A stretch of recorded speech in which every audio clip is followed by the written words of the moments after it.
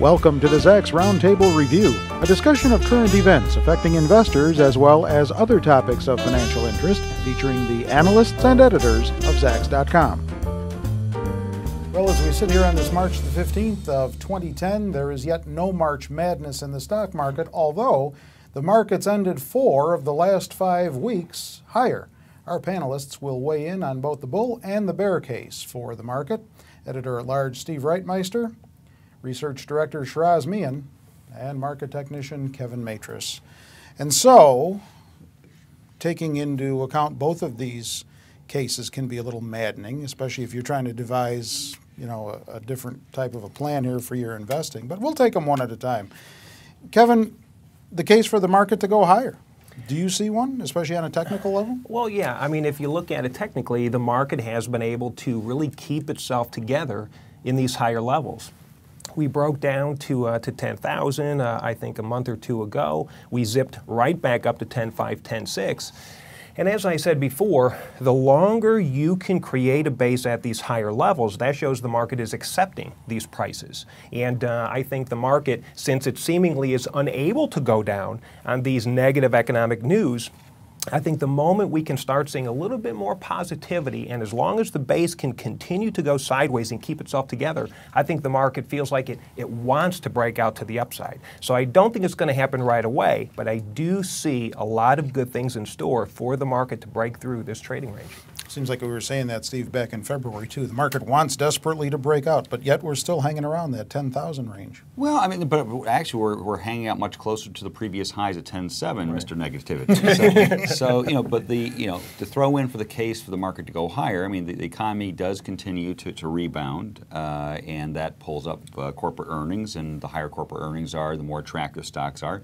Then when you compare stocks to the alternatives, whether that be corporate or government bond markets, the yields are not that good. And then you take a look at what we talk about the earnings yield of the stock market, which is in the high 6s or 7%. You get a much better rate of return being in the stock market than you would in the bonds right now, which is an attractive pull for investments. So there's a number of good reasons to realize the market could keep moving higher. Shiraz seems to be looking at you with a skeptical eye when you say that.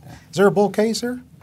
There is. I think, as I mentioned in my weekly commentary last week as well, the near-term uncertainties that was weighing on the market from its January highs have been dissipating. So there's more on balance positive sentiment about the market than there is negative. So I think the balance is more towards the upside, not a substantial one, not a clear-cut breakout one, but definitely on balance, it's positive.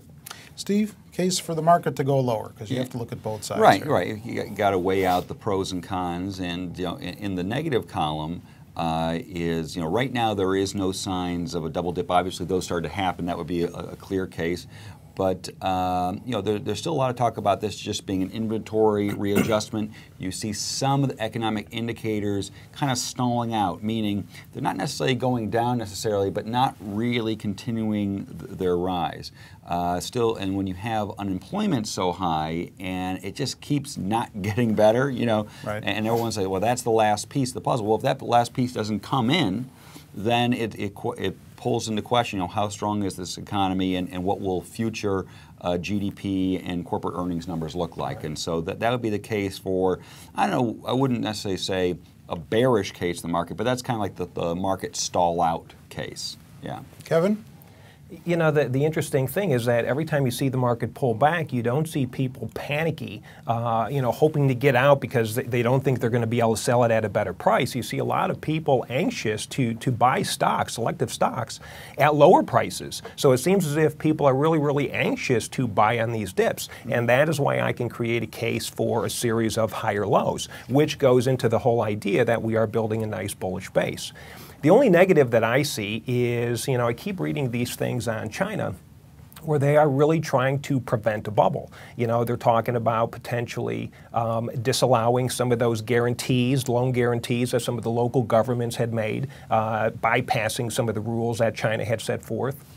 And they haven't made an announcement yet, but there is expectation that they will make an announcement. They're going to be banning some types of loans from local government. So if they are really, really worried that they are creating a bubble, normally once you think that you've got a bubble on your hands, you probably do have a bubble on your hands. I don't think this is going to derail China's economy in any way, but they have been the leader for the world's economic recovery. And if they have a hiccup, that could pose a problem. But I don't see anything major happening just yet. Shiraz, is China still the wild card? Is that still what may make the market move lower here? China definitely is a wild card, and what Kevin referred to as their hope and their goal to rein in and remove some of those speculative excesses while keeping the broader economy intact. That's a good goal, a desirable goal, but very difficult to achieve. I'll add to the China question some issues on the domestic front here, particularly related to Fed, how they will be removing some of those stimulative measures. I'll zero in particularly on the housing sector. The Fed had been buying these mortgage-backed securities. They have already choreographed that they will stop buying those at the end of March. Where would the long-term mortgage rates be without the Fed making additional purchases of those? We have seen some stabilization in the U.S. housing market. Will that stabilization remain in place as the Fed stops those purchases and maybe even starts eventually offloading some of those securities from its balance sheet? Yeah, so that's all interesting questions. But let's go right down the line quickly. What do you believe in, the bull or the bear case? I think the bullish case, modestly bullish case, is stronger than the bearish case right now. Shiraz, what do you believe? I would agree. I would say the overall tone in the market is towards the positive and the upside. Kevin? I'm bullish. Bullish? Bullish. I believe in the bull case. Long-term? All long-term bulls or short-term bulls? Well, the short term, that's a coin flip. What's the market going to do tomorrow, next week, and so on and so forth. Taking a look out over the course of the year, the general improvement of the economy, odds are the market should be neutral to higher than it is now. Right. Okay, great. Well, I'm glad we all agreed on that. That's the latest thinking from here with all of the participants. I'm Terry Ruffalo.